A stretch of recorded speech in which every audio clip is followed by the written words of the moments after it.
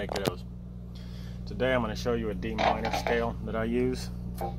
I don't use the pentatonic scale because that's only 5 notes. I use every note I possibly can. Alright. So normally to do this you would start on a D, but that's dropping out the E string. And though I want to start on this, I want the ability to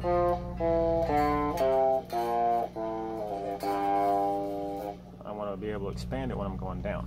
So I'm going to show you the full scale that I use, but remember, this is the D where the scale should start at. Right? So on the E string, low E string, we go 5, 6, 8. That's A, A sharp, and C. Then on the A string, we start 5 again. That's your D. So 5, 7, 8. D string 5, 7, 8. G string 5, 7. B string 5, 6, 8. E string, same as the others, your E string 5, 6, 8. So that is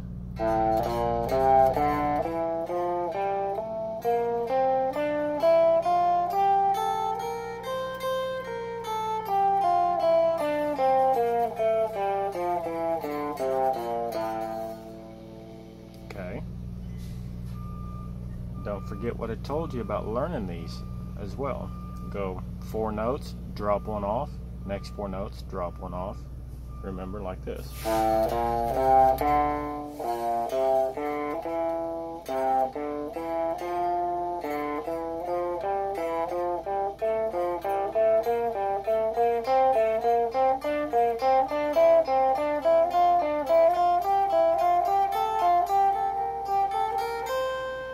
Okay, and then backwards.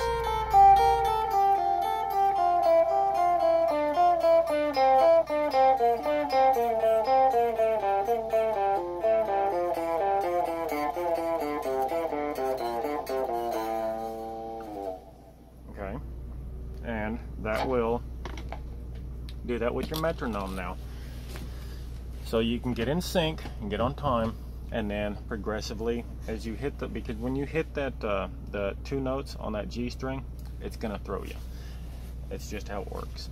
So get your metronome out, practice with it, start building your speed. After you can hit those notes going up and down, then start building your speed. And there's a lot of D minor songs out there, a lot, and that can also be used for F major. F major is the relative for D minor. All right, so you can find any backing track for D minor. Try that scale with it. See how you think it sounds.